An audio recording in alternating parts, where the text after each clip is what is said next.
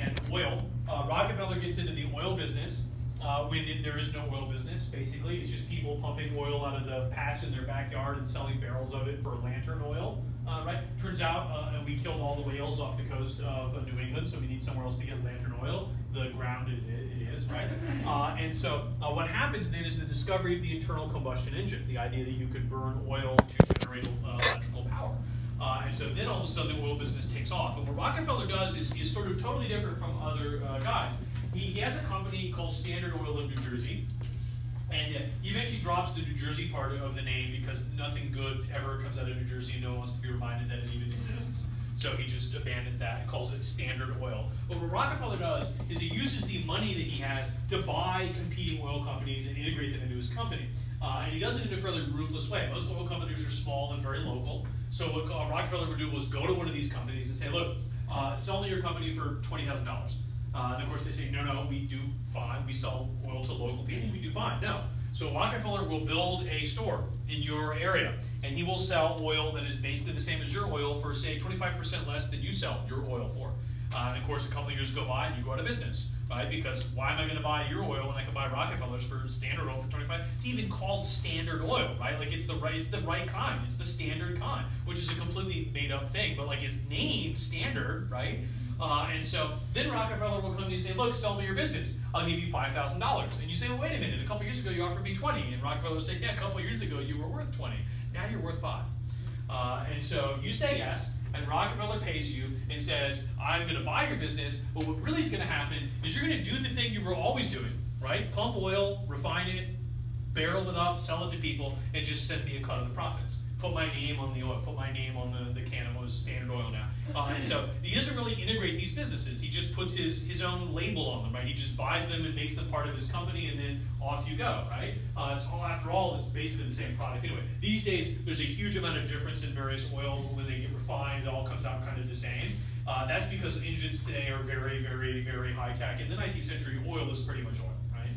There's a huge difference, for example, in Venezuela today they pump sweet crude, which is oil that has a high sulfur content. It's very different from what you get in Texas. It's called West Texas Intermediate, or what they get in Saudi Arabia and the oil fields there. In the 19th century, it was like, whatever, it burns in a lamp, it's oil, who cares? And so that was all Rockefeller cared about, right? It was just, all I want is for you to be working for me, not against me, and that's it. I don't care about details. And so there came a point in the 1890s where Rockefeller was able to say, with no hint of any kind of alarm, that the era of the individual oil producer in America is over. Right? And what Rockefeller did say is because I killed that guy, because I ran that guy to business, right? Because I staked him through the heart. And so there came a point where Rockefeller was selling like 80% of the oil in America was being sold by Rockefeller, right? And he was being sold by him. And so if that's the case, who sets the price of oil? He does, right? Whatever he sells his oil for is the market price. If he decides to lower the price, everyone else will have to. If he decides to raise the price, everyone else will decide to do it too.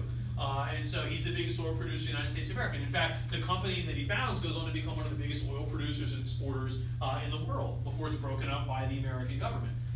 And of course, the oil industry, the availability of cheap oil makes the internal combustion engine viable, right? So this is a great internal combustion engine, but if oil costs $7,000 a barrel, it's not worth it, right? I guess I'll just go get like a steam engine. On the other hand, if Rockefeller lowers the price of oil to like $10 a barrel, oh my gosh, we could get these and put wheels on them and have cars and put them in buildings and all kinds of other great stuff, right? And God only knows what you can do with electrical power, right? And so much like Carnegie and Vanderbilt, Rockefeller completely changes the environment of the economy by introducing this completely new commodity, right? Now, there's the issues with Rockefeller. There's a senator, his name is Nelson Aldrich. He's from, I want to say he's from New England, Massachusetts, I think.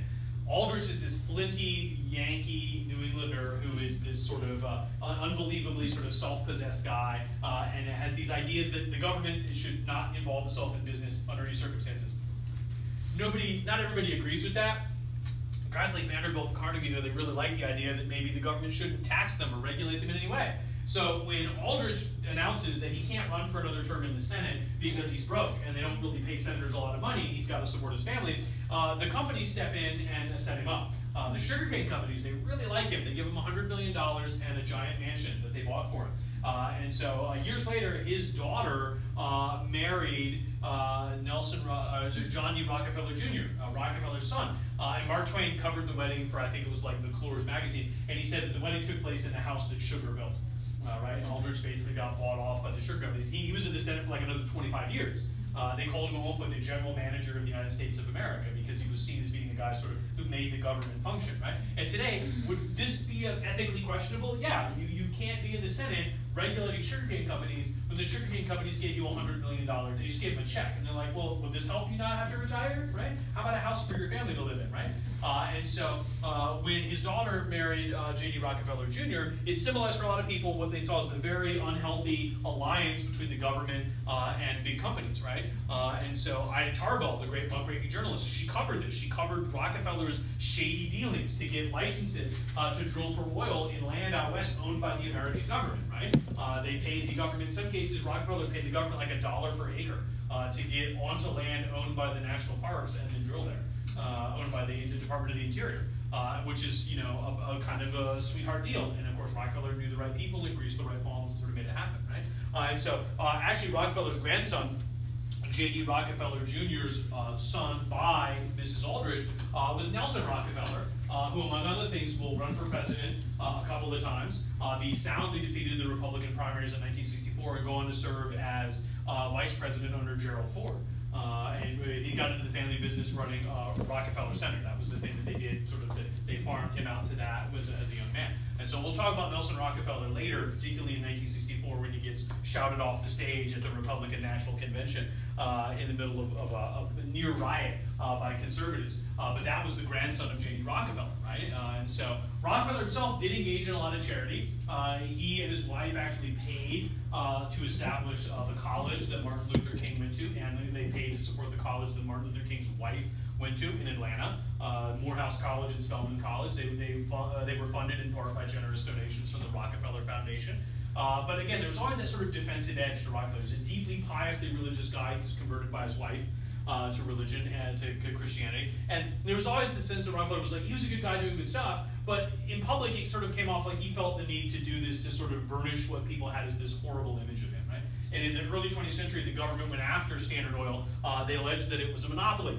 And the Roosevelt administration, the Theodore Roosevelt administration, broke up Standard Oil into a series of small companies that were obliged to compete against each other.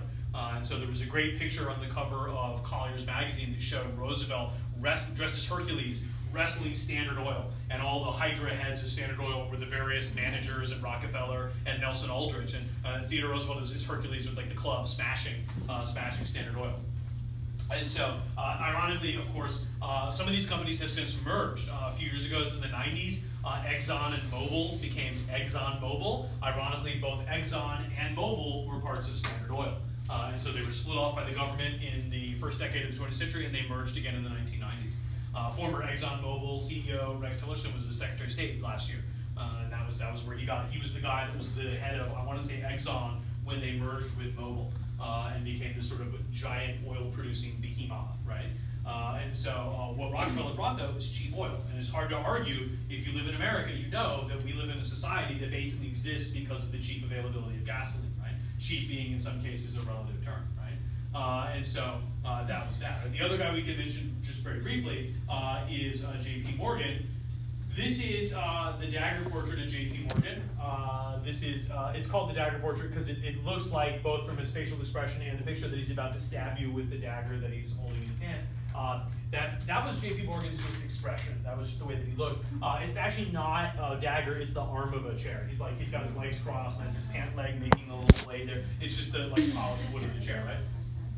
It does look like he's going to come for you, right? On the other hand, this is an actual photograph of Morgan. This is him about to assault a photographer with a cane in public on the street in New York City. And if you notice, the nose looks different in the picture. He had a illness, general problem in his nose, where he grew cartilage in his nose, and it looked like it was a boxer with a big cauliflower nose and bright red with capillaries. You could fix that today with surgery. They'd go in and they could just cut the cartilage out, and it's fine. Obviously, they couldn't do that in the 19-teens, right? And so he got this big, giant, bright red nose, and in the portrait, the portrait artist just made the nose go away, and you don't mention it. He doesn't ask, you don't say, you just do it, and you get paid, and that's the way it goes, right? but Morgan didn't like photographs of himself, so he was about to hit this guy in the face.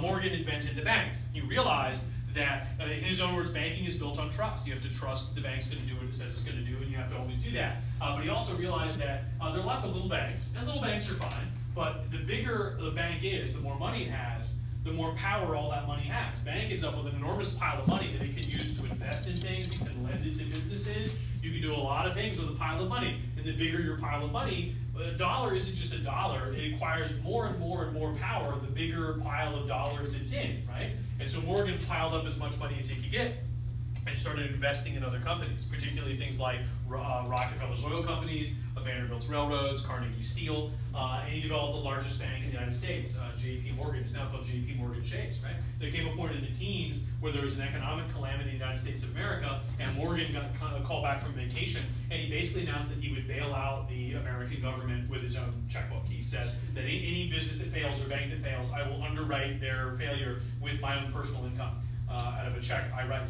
Everybody believed he could do that because he had the money, right? And as a consequence, it's one of those things where guaranteeing that Morgan would bail out any bank meant that no bank needed to be bailed out. The guarantee was enough to save the banks. We'll talk about that later. But afterwards, of course, Morgan sort of somewhat dryly said to President Roosevelt, boy, it would be great if the government had a way to do this. And out of that came the Federal Reserve of New York. Which was established to avoid that. Right now, the government can bail out banks to prevent them from failing without having to resort to guys like Morgan, right? Necessarily. The irony, by the way, was that Morgan, when he was on vacation, he had a deal worked out with his wife where she was in New York and he was in Europe, or he was in New York and she was in Europe. And when one of them wanted to go where the other one was, they would send a telegram, and that way they could both leave and go to the other place at exactly the same time, and they would never have to be in the same room or even the same continent. Right, so the closest Morgan would ever get to his wife was they would both be on steamships going the opposite direction across the Atlantic Ocean because she hated him so much and he hated her so much they didn't even want to be in the same continent, right? And so he would send a telegram saying, I think I'm going to come to Paris, and she would say, fine, I think I'll go back to New York and we'll leave on June 1st. And he got called back to New York by Roosevelt and ended up having to take a suite in the Waldorf in New York City and had to publicize where it was going to be in the newspaper just so he wouldn't accidentally run into his wife who was also in New York City at the same time, right? And so they just had to work that out, right? They had a super great relationship, right? And so the trick about these guys is that they're not doing anything that no one's ever done. I mean, in some cases, okay, oil and electricity and steel, they're not businesses that have always existed, but they're building these businesses that are bigger than anyone's ever seen, right? These are larger, they have more money, they have more influence than anyone's ever seen. Aldrich and the sugarcane companies is a great example, right? I'm sure you would bribe senators in the 1780s and 90s, right? Of course you would, of course. The entire Reynolds affair involving Secretary of the Treasury Alexander Hamilton and hush money being paid to a woman's husband because he didn't, and Hamilton wanted to continue sleeping with his wife. That was a whole bank corruption scandal, and they worried when Aaron Burr found out about it and he wanted to destroy Hamilton because he hated him. But also there was actual concern that Hamilton was engaging in corruption, right? Money was getting funneled out of the Treasury into Hamilton's bank account, and it was actually part of Hamilton's paycheck, right? So his wife wouldn't find out. So I'm sure, of course, there were corrupt senators and congressmen in the 1780s and 90s. There's no doubt. But the scale was just, it had to be, right? I mean, nobody's going to bribe, Elbridge Gerry from Massachusetts with $200 million because nobody has $200 million, right? But now, when you're Nelson Aldrich and you're reliably a pro-business vote in the Senate, and you say you're going to retire, the sugarcane companies pass the hat and give you, 8 or 9 figures, and they say, what if we paid you $100 million? And then you were in the Senate forever, right? And so the political cartoon that usually you see to illustrate this is this one. It's called The Bosses of the Senate. And it's a bit hyperbolic, right? But this is a Senate by the monopolists, of the monopolists, for the monopolists. And here's all the senators in their desks, right? And then here's all the big companies: paper bag, coal, sugar, iron, Standard Oil, copper, steel beam, nails, entrance for the monopolists. And then because we obviously have to really drive it home, you can see the entrance, the people's entrance over there in the corner, locked, padlocked shut, right? And so there you go. And so having said that, people have a lot of real big worries about this. They worry that when you have these companies that have this amount of money to throw around, there's really no telling what they could do, right? I mean, now you could go to a president, you go to a senator, congressman, a governor, and you could say, we don't want you to pass this particular law. Everybody in the state wants you to pass it, but we don't want you to pass it. What if we give you $100 million, right? What if we give you $30 million? What if we give you $50 million? That was not a thing that could have been done before, right? It's not to say that people were not corrupt before, it's just the opportunity was never there, right? And so the situation